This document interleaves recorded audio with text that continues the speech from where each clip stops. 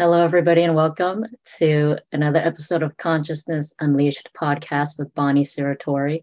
Bonnie Serratore is a master energy tracker, master energy healer, spiritual accelerator, and the founder of Spiritual Acceleration. You can find all her work at spiritualacceleration.com. And I'm Cynthia, the co-host. Today, we'll be talking about grief.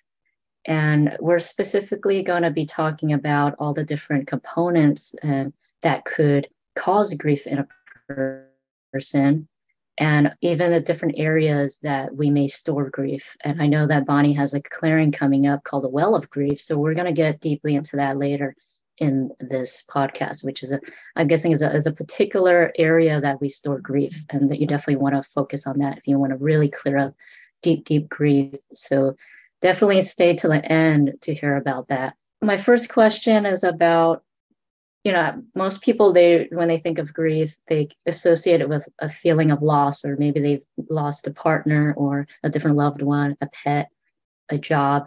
And this is usually associated with specifically with like an external thing, external situation. But I know with you, Bonnie, you really like to get to like the core of everything. And so I guess what I'm asking is, since this feels to me like there's so many components to grief, really, what would you say is like really at the core of it, so we could hit it as efficiently and effectively as possible to clear up grief? Like, what is really at the core of grief?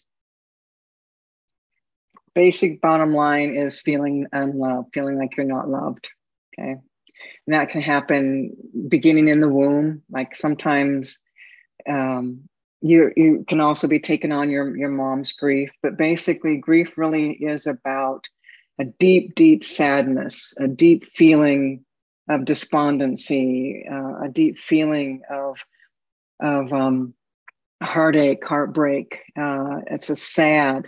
And when I look at people with the really deep, dense grief, ultimately it goes back into that feeling that they're not loved. See, remember this.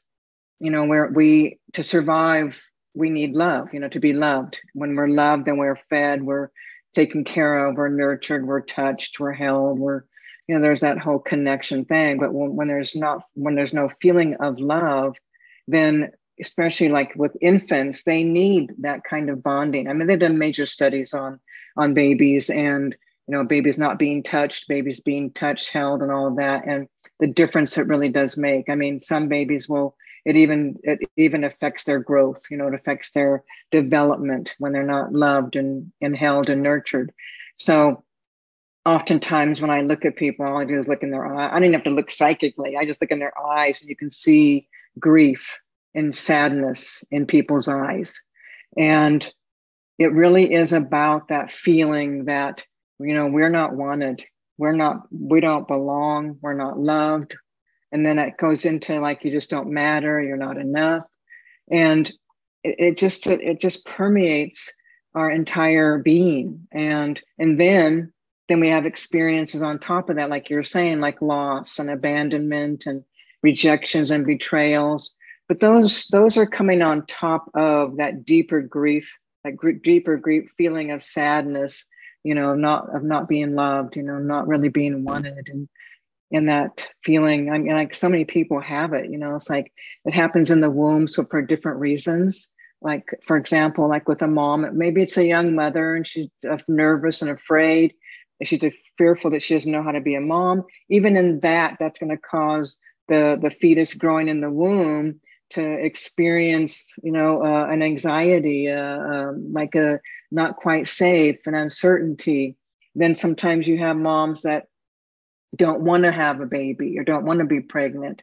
It doesn't mean that they don't love, you know what I mean? It doesn't mean that the love doesn't happen, but it's those initial beginning stages. And then also if you have a mom who's got her own wounding, which unfortunately every human being does have some kind of wounding around being loved.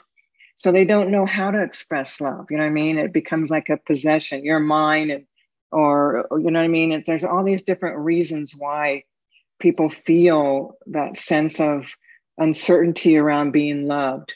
And it really does start in the womb. and we are deeply affected. But then let's take it to the real truth, and it's all coming from carryover as well. Okay, because so for example, let's just say that finally, after many lifetimes of feeling unloved, that I pop through with the knowing, all right, I am loved, because it's really about loving myself. And I find that place of self-love, and I really open the heart. And so my next incarnation, I'm not going to choose a soul partner, a soulmate to make me feel unloved. You know what I'm saying I'll come in with a soul friend, soul partner, and that will have that capacity, ability to feel love, because they also feel self-love.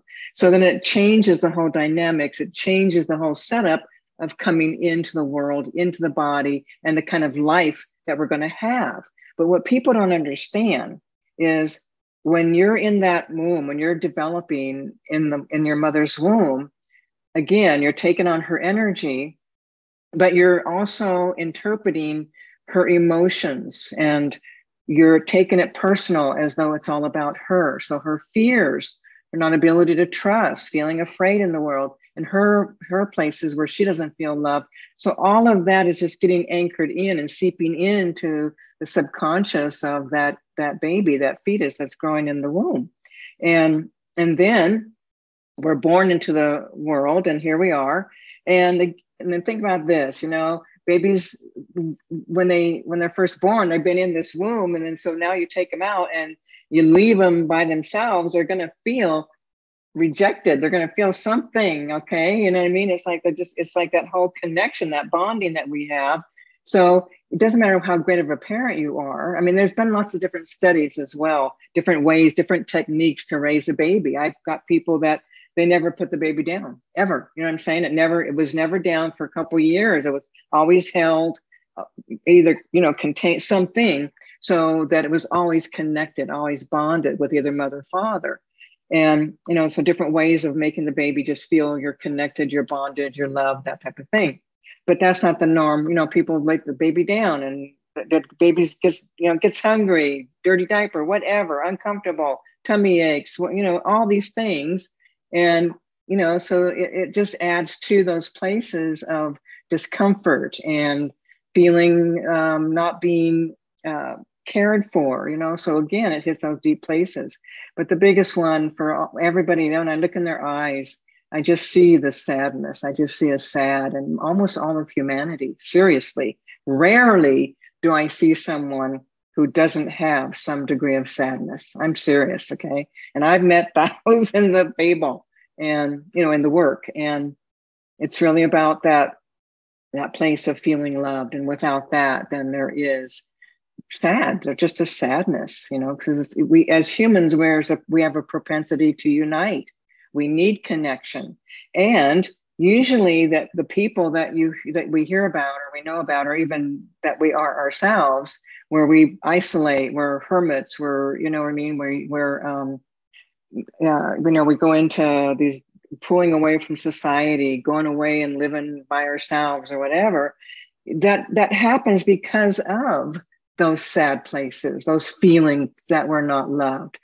So we can't, there's a sensitivity. There's a lot of people that I call sensitives, and everything is so intense for sensitives, and the feelings and emotions, they just are deeper, bigger for people that just take everything personally and feel things and can't be in the world. So then we begin to isolate. So again, these are not normal behaviors, and it wouldn't be that way if the person felt wanted, belonging, loved, and they were, enough. So without that, people are going to feel sad. So about that, Bonnie, when you talk about how the connection piece is so important. So when people actually have, like, they lose a loved one, is it that feeling like they lost that love from that person? Is that what kind of brings them further into grief specifically, or is it many other components around that? I'm trying to understand, like, when you lose a loved one, that part, and when you lose someone, yeah. Whether it's a beloved, lover, husband, wife, mother, father, children, whatever. Yeah, it's very intense. Children, when losing a child, is very intense. But basically it's that loss. It's like this, here we are, we're in the world, and we, when someone's here, we can touch them, we can talk to them. If they're not close by, we can call on the phone, or nowadays we can do the visual thing. But there's that whole beingness of knowing that they're here. Okay. When they're no longer here, there is an absence of this dimension, of this reality that's no longer accessible. It is gone. Okay. That causes that feeling of profound loss. Okay. They're gone. Never again will you ever see them. And there is a sadness in there, but I also talk about and help people to open the heart, because even when we feel that, we start to close the heart down to whoever that is, like losing a mother or father. Okay. And at that loss, they're gone. And so there's that knowing in our psyche, in our unconscious, that they're gone. We will never see them again. We won't be able to touch them or talk to them in any way. Okay. Game over. Okay. That creates a lot of energy within our own body. And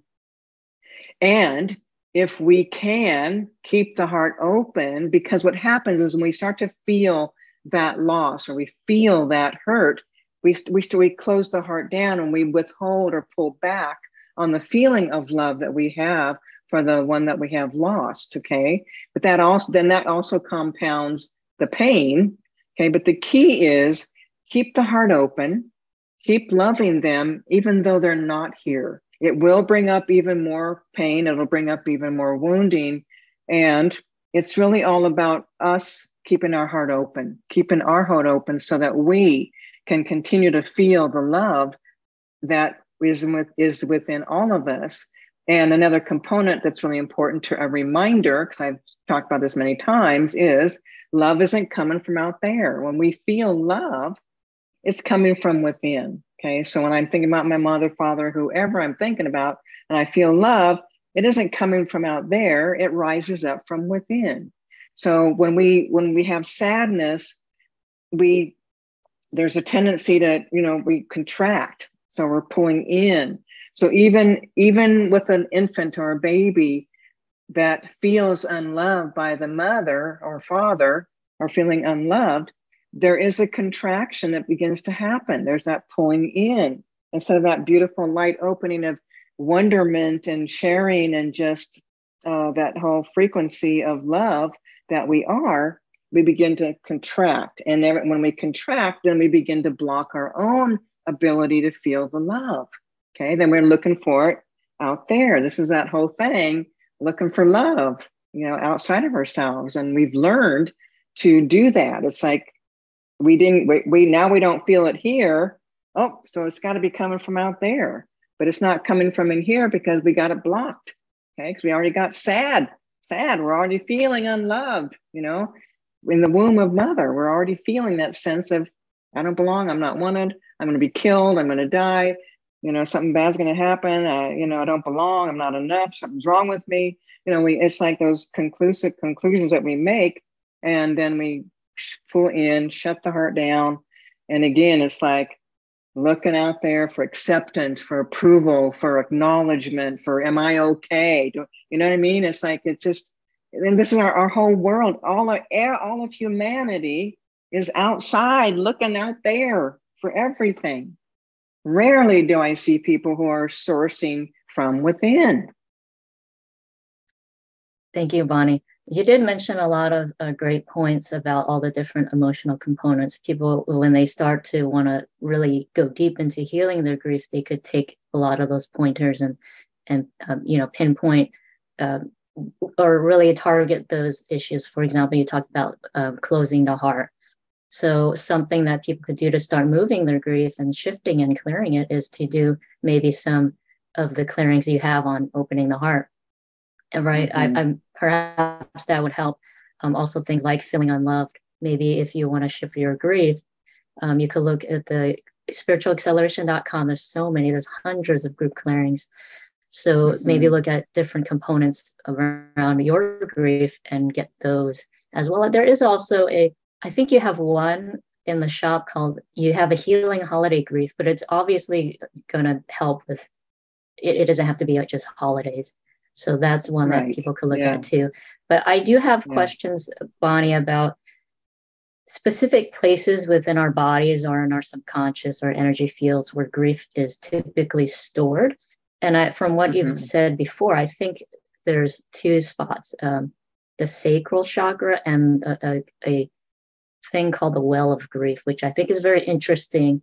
When I first heard you talk about the well of grief in an old group clearing, in my mind, I've always thought it was like a kind of like a hell realm or a purgatory realm that we're tethered to or something, and like demons are in it and stuff. That's the impression I had. But then when you actually talked about it to give a description about it for the copywriter, I was like, oh, it's quite different, but it's still very intense. It's not as, what I thought. I was imagining, that movie, The Ring, with the girl coming out of the well. Yeah. That was what was in my mind. But please let us know what really is the well of grief. I guess maybe could you start with the second chakra and the well of grief? Maybe could you? Yeah, the second chakra, definitely. The second chakra is basically the carryover of past lives, of all the grief stuff, sad, all that emotion. Think of the second chakra as that emotional energy frequency that holds lifetimes of all your emotion. Now, you can actually hold grief or sadness anywhere in the body, meaning, maybe for some reason, I pushed it down to my elbow, you know what I mean? So it can lodge in different parts of the body as well. And when we're really looking for the unraveling and healing and clearing of deep, profound sadness and all the carryover and all the grief, sad, despair, despondent, all of that deep, profound feeling of sad, grief, that's the second chakra is where we're going to find all those components, okay? So if I'm looking for that and I start clearing the grief, the deep sadness in that second chakra, it's also going to start clearing the grief in other parts of the body as well, okay? Now, the well of grief, I discovered the well of grief. This was in, what year was that? 1988.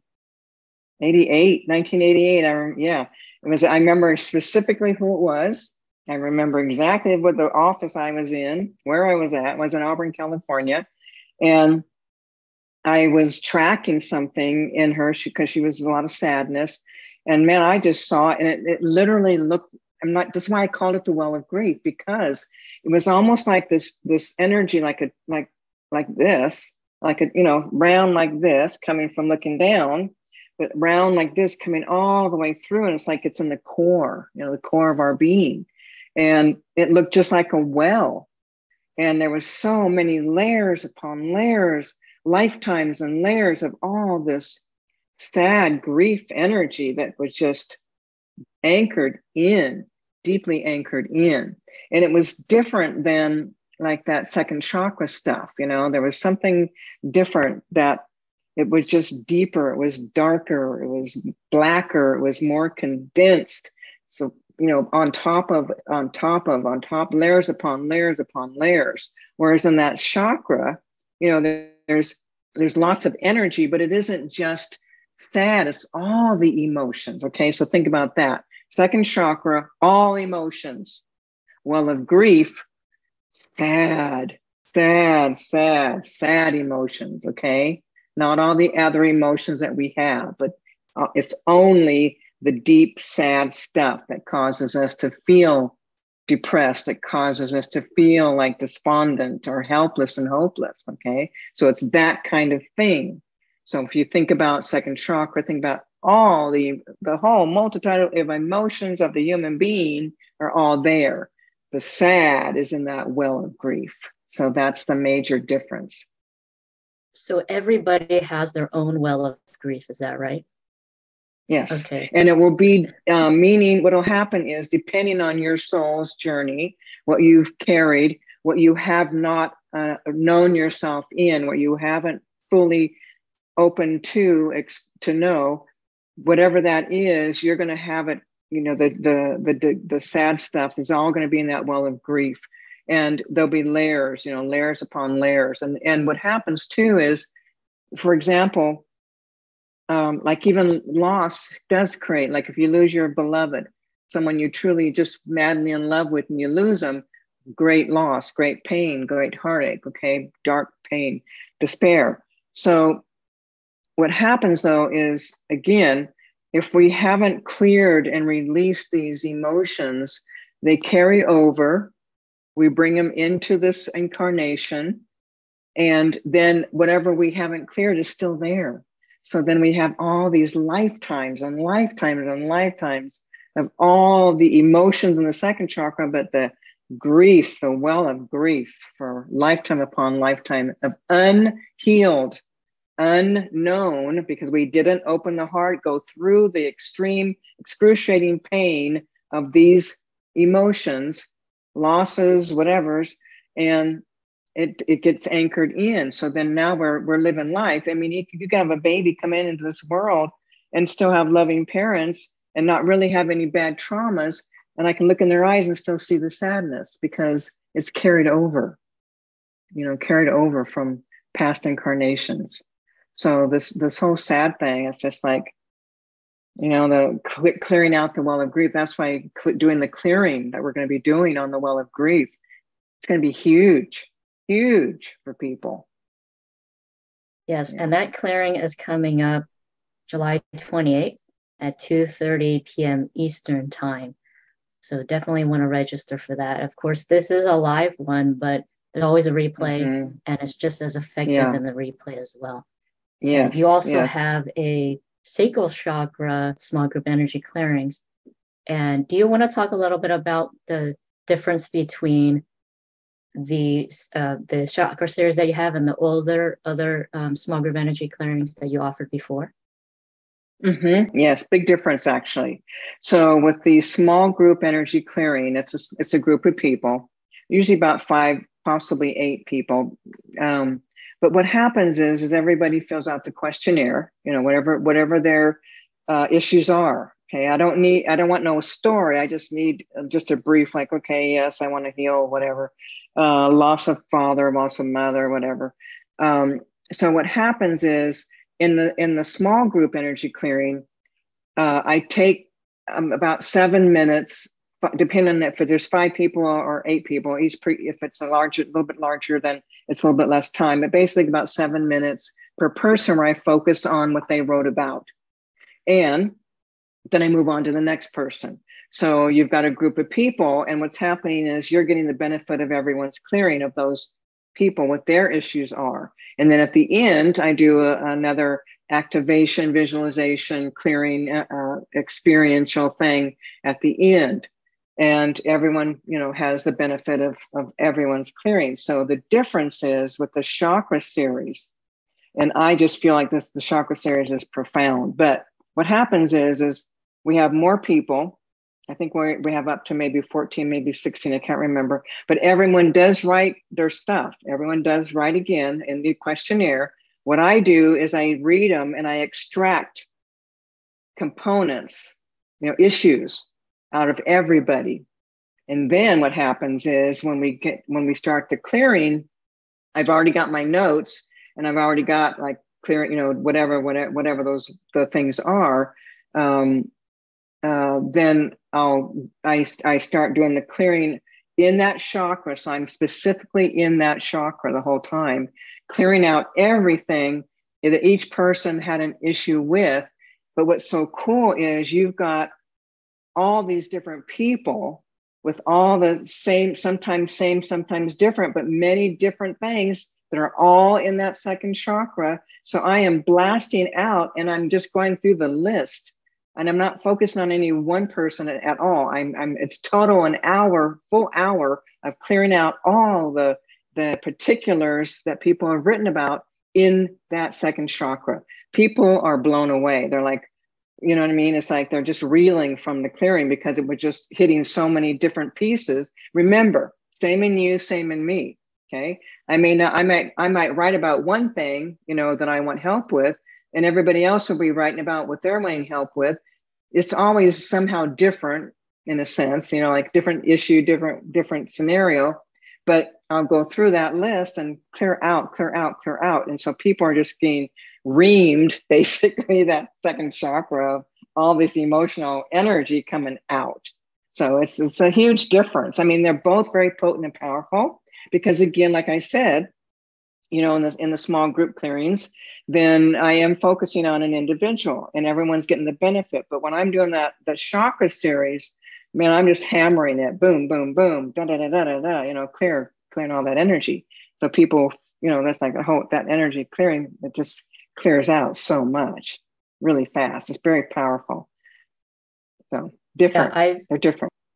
I've done the replays, or I saw the replays of the last time you did the series, and they're really incredible. It really is a whole hour of just intense. And most of the time, I fall asleep during it, and then afterwards, it's like, whoa. Yeah. So it was really, those are really, really good, and they're starting up again. Yeah. But you can buy all of them. Yeah, I think it's 20% off for all of it if you want to buy. If you buy the entire, if you buy all 7, you're gonna at once you get 20% off. Yeah, or you know, you can just do each one. But I have to tell you, every chakra is different, and it's, you know, we want to get these energy centers cleared out. We want to get them unraveled and activated and healthy, and get the good colors in there. It's just you know, beneficial for the well-being, total well-being of who we are. So it's just, it's powerful, potent. Yeah. So everyone, all 7 chakras, those are the main chakras, main energy centers in the body that we clear out, carry over. Thank you so much, Bonnie. Do you have any final words on grief that you'd like to leave with us? Yeah, grief, I mean, it's one of those things, everybody's got it. You know what I mean? It's like everybody has grief at some point in their world, in their life. And again, you know, it's like the thing that I do want to say something about this.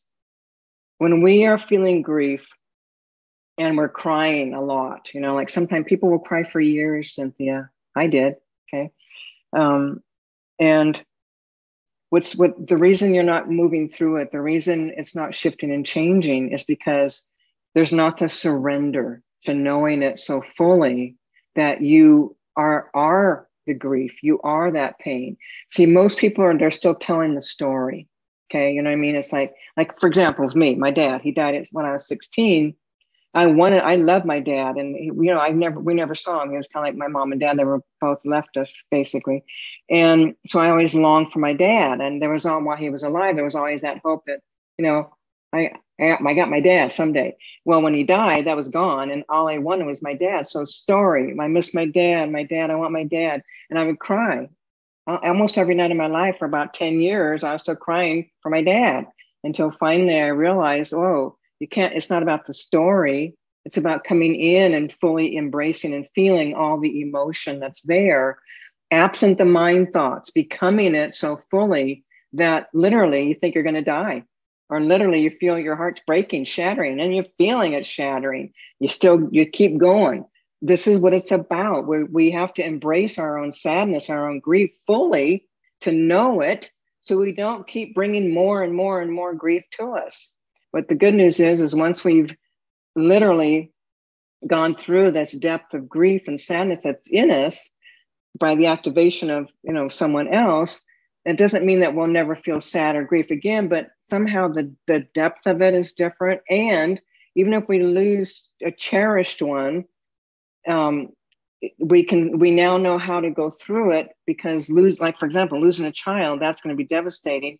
And yet the heart can mend, it can lighten. And then what happens is, rather than having a hard time thinking about it because it hurts too much, then there's the thoughts and remembering them and loving them and feeling a different sense of connection with them, rather than that, oh my God, it's just shattered, I can't handle it, even the thought of that person, you know. So it shifts and changes because now we are fully knowing the sense of what griefs, what great loss, great sadness, feeling, whatever that is, we now know it. We're not trying to get away from it, rise above it, you know, trying to avoid it. push it down, don't go there. No, we are in it. We are in it so fully that we are that emotion. We are knowing it so fully. And then the energy shifts and changes. And then our relationship to that emotion is never the same.